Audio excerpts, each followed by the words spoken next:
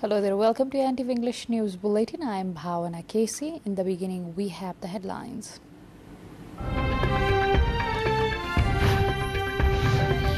Water level in Bagmati, Manohara and other rivers of the Kathmandu Valley rises following incessant rainfall. Met agency urges to remain alert. 40 political parties registered for the upcoming federal and provincial assembly elections. Those completing 18 years of age by 3rd November eligible to vote. Zelensky warns Russian soldiers who shoot at the besieged nuclear plant will be targeted. Also accuses Moscow of turning the plant into a Russian army base. And Bayer Leverkusen suffers their second loss in the new season of German Bundesliga.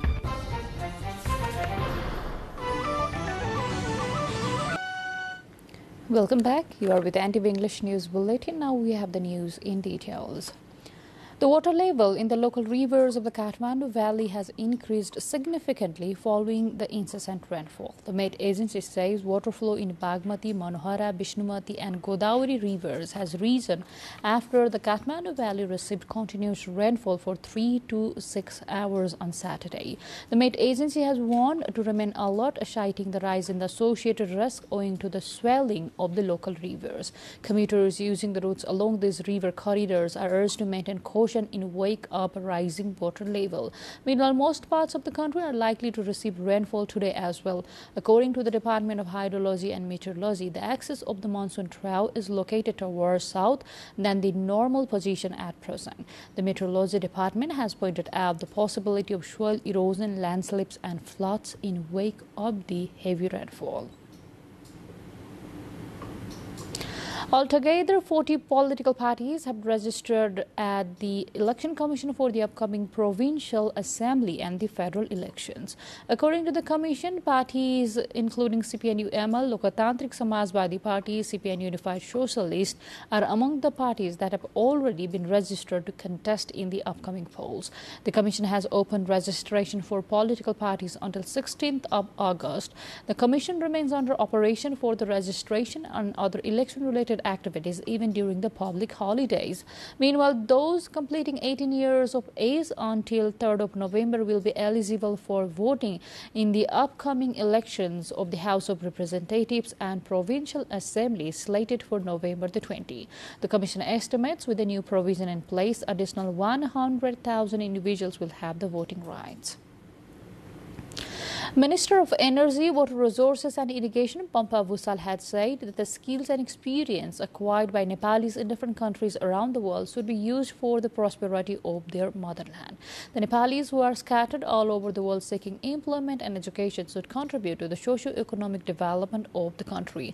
Addressing a program organized by the Nepali community living in Finland on the occasion of the Tees Festival, Minister Vusal said we should create a situation to respect work in Nepal too, and we can live a happy life in our own country without toiling as hard as we must abroad. She also assured to take the initiative to solve the problem of visa for Nepalis by establishing a consular office in Helsinki. With this update, time to go for a short break, but still to come we have.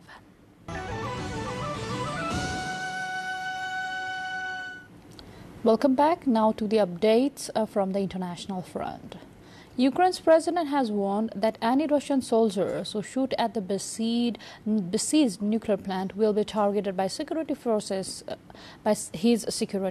In his nightly address on Saturday, Zelensky said any soldier firing on or from the plant would become a special target for Ukraine. He also accused Moscow of turning the plant into a Russian army base and using it as a nuclear blackmail. Russia seized the facility after heavy fighting in the March. It is the largest nuclear power plant in Europe and situated in a strategically important location in the southern Ukrainian city of Nikopol. Ukrainian technicians still operate it despite the site being under the Russian occupation. A gunman opened fire at a bus near Jerusalem's walled city on early Sunday, wounding 8 Israelis in a suspected Palestinian attack that came a week after violence flared up between Israel and militants in Gaza. 2 of the victims were in serious condition, according to Israeli hospitals treating them. The shooting occurred as the bus waited in a parking lot near the Western Wall, which is considered the holiest site where the Jews can pray. Taliban fighters have dispersed dozens of female protesters in Kabul almost a year after the militant group seized the power.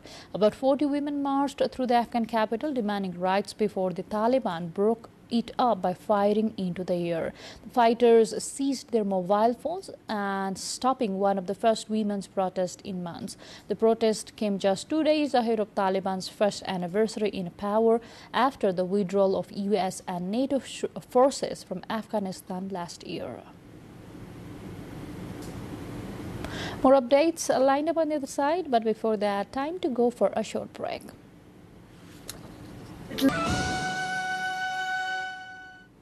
Welcome back. Now to more updates.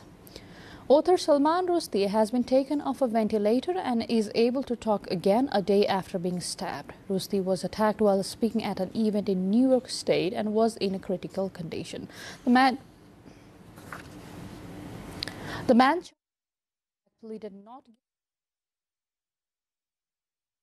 has been remanded in custody without bail. Rushdie has faced years of death threats for his novel, The Satanic Verses, which some Muslims see as blasphemous. Demonstrators took to the streets of the Peruvian capital Lima on Saturday to protest against the administration of President Pedro Castillo as he faces multiple corruption charges. Hundreds marched to reach the General Attorney's office where they demanded Castillo's resignation.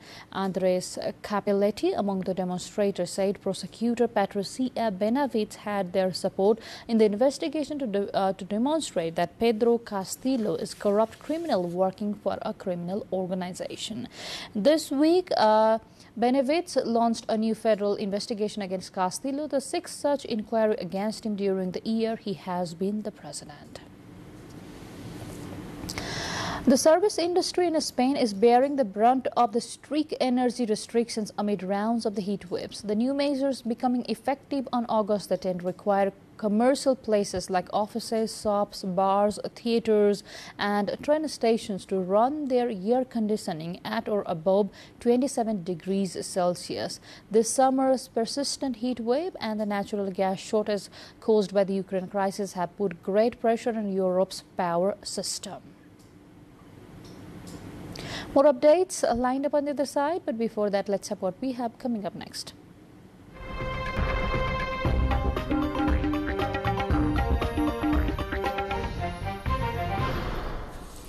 Bayer Leverkusen suffered their second loss of the new Bundesliga campaign when they were beaten 2-1 by Augsburg at the Bay Arena on Saturday. Friedrich Jensen gave the visitors the lead in the 15th minute, only for Karls Aranguiz to equal at Chelsea.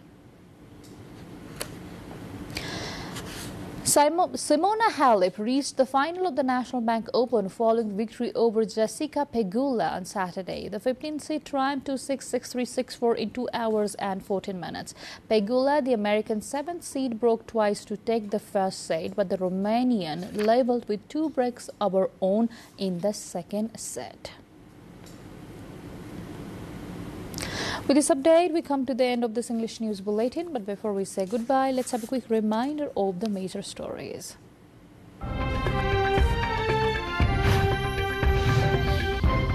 Water level in Bagmati, Manhora and other rivers of the Kathmandu Valley rises following incessant rainfall, made agency urges to remain alert. 40 political parties registered for the upcoming federal and provincial assembly elections, those completing 18 years of age by 3rd November eligible to vote.